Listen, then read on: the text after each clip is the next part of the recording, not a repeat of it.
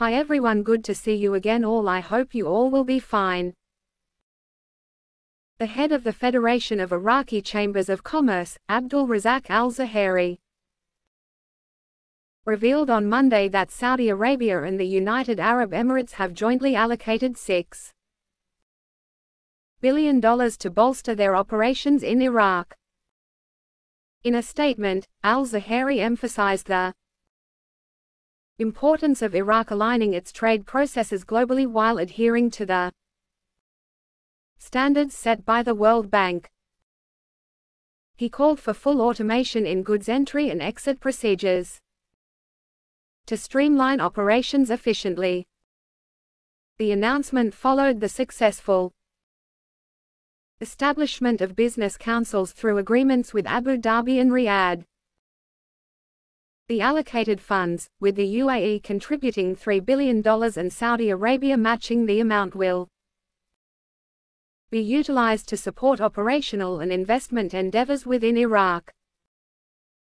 The first step commenced with registering data for merchants and companies, thanks to the generous support from the Council of Ministers and the United Nations.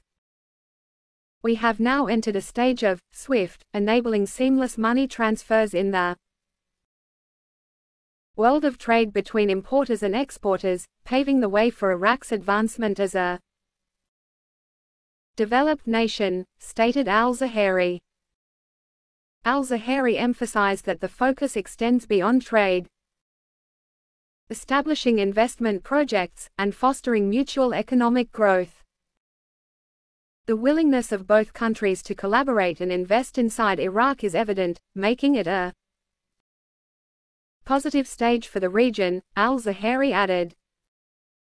It is worth noting that Iraq's strategic location as a prominent transit region makes it a key player in global trade, significantly reducing transit time between Asia and Europe to about 9 days through ongoing development projects. And Mohammed Shia al-Sudani, the Iraqi Prime Minister, has launched an appeal to the Supreme Federal Court against a number of provisions in the General Budget Law, a governmental source confirmed to Shafaq news agency on Monday.